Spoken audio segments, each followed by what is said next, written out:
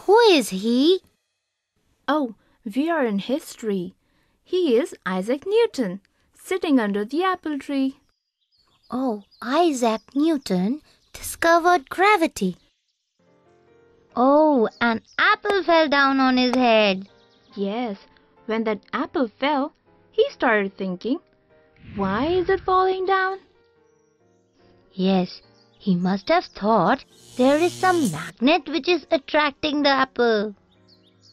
Yes, you're right.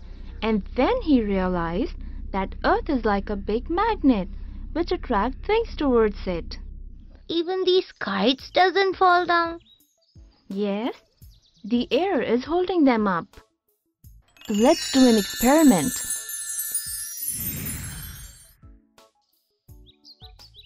Oh, these are magnets. Yes, you can play with them.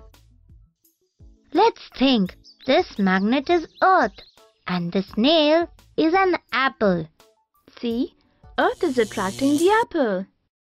Let me note down all these things. Earth has a magnetic force which tries to pull things down.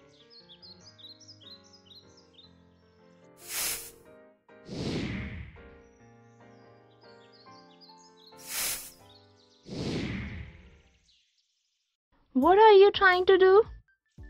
Oh, I am checking Earth's gravitational force. All right, keep checking.